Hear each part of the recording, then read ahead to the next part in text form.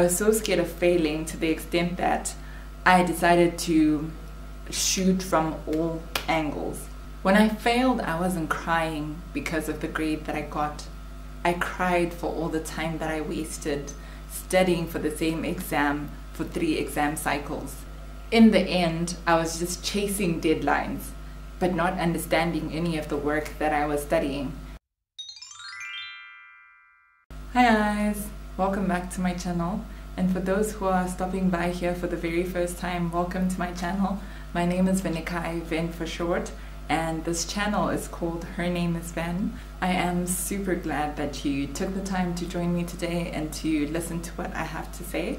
So today's video is going to be rather different from all the content that I've been putting up lately.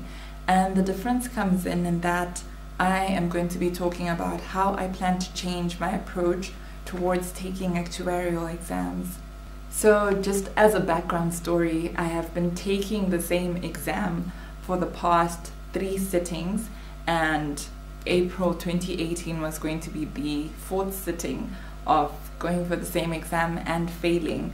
So I've decided that there must be something that I can do to change the way my fortunes have been turning out. So this video is kind of an introspection into what went wrong each and every time that I attempted that exam.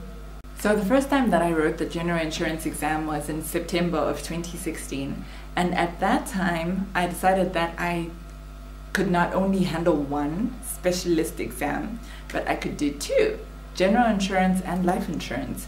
Bear in mind that the general insurance exam in South Africa is equal to 2 specialist exams in the UK.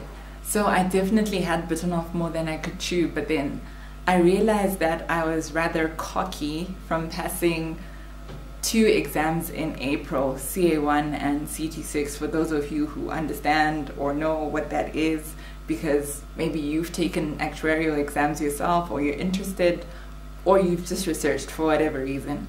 So I was still riding on that high, and I thought I could do it again, which is why I attempted 2 exams, which are kind of the equivalent of 3.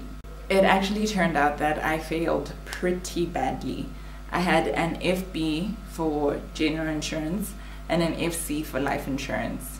Those were terrible marks. But then I went in again for a second chance in April of 2017. I wrote both life and general insurance again because I still felt like I could do it.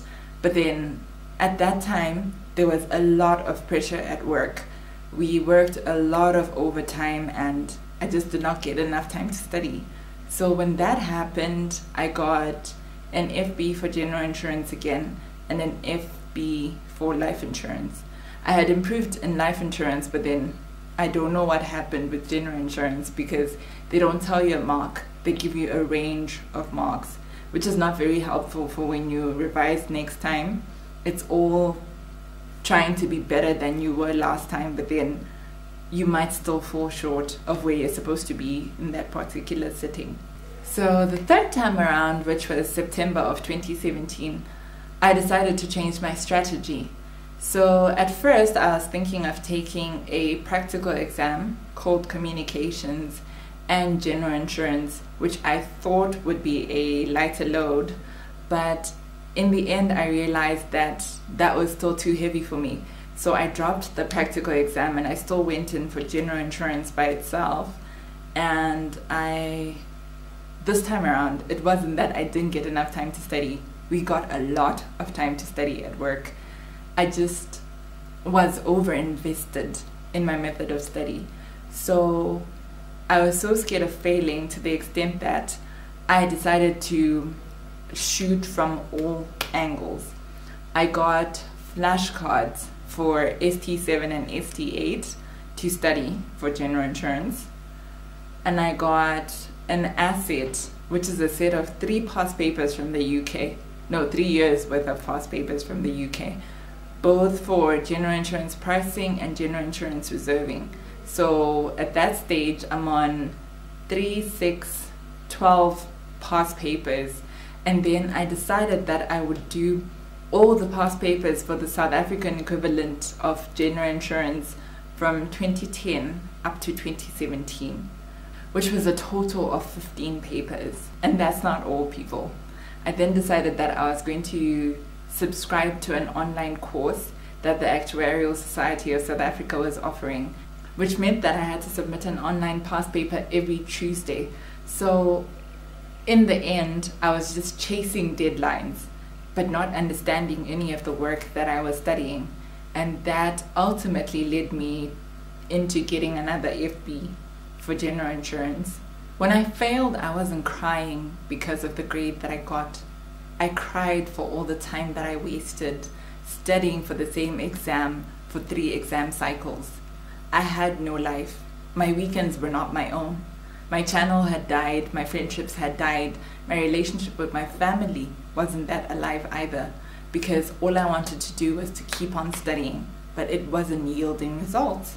Sure, the marks were part of it, but that wasn't the entire story. I knew I had to make many radical changes if I wanted to see results, and that got me thinking about the last time that I had actually passed. I wanted to find out what it was that I had done and how it was that I had stopped doing that thing. In April of 2014, I wrote 4 exams and I passed 3. This was part of my unemployment phase, and I had convinced myself that if I were to just keep on passing exams, someone somewhere was going to hire me. So that definitely motivated me to work as hard as I could on passing my exams. In September of 2015, it happened and I got hired. So then I got comfortable because I had a job, but I was interning at the company that I currently work for. And I knew that's not what I wanted. I wanted more. I wanted a permanent position. So then I convinced myself again that if I'm to pass 2 exams, then they will make me permanent at that company. And so I did. I then went for it. I passed CA1 and CT6 and I got my permanent position. I realize now that when that happened, I lost my why. There was nothing that I still felt I was aspiring to, and that not passing exams was acting as a barrier to something. I feel comfortable in my job, which is not a good thing at all. It's never a good thing to feel comfortable. You don't push yourself beyond the limits that you have. And I have kind of settled, which, to be honest, is not the best place that anyone should be in their life, in their career, in their professional development cycle. So at this point, I've redefined my why.